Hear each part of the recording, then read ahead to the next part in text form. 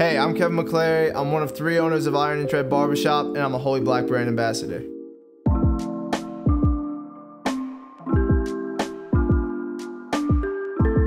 We wanted to open up Iron and Tread Barbershop because we really were passionate about the American traditional haircuts, the lifestyle of a barber, and we wanted to add a place where our friends felt comfortable, like a clubhouse where they could come get a fresh look and hang out and drink a beer.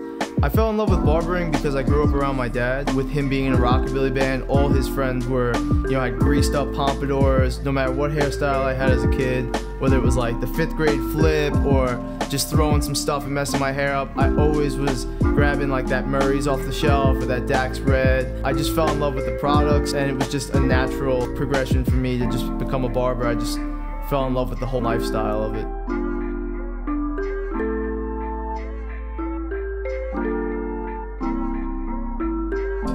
I was first introduced to the guys from the Holy Black by one of my partners, Jarrett.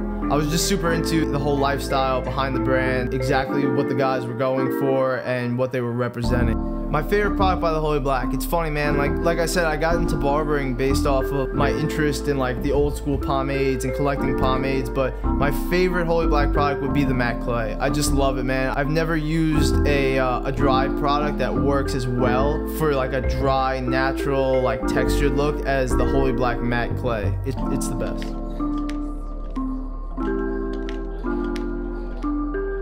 So the vibe here in the shop is just family, man. Like, it's weird, like I'll be cutting clients and they're like friends to me. We joke around, we know things about each other's lives. The guys in the barbershop are like truly a family to me. We hang out outside the shop just as much as we hang out inside the shop.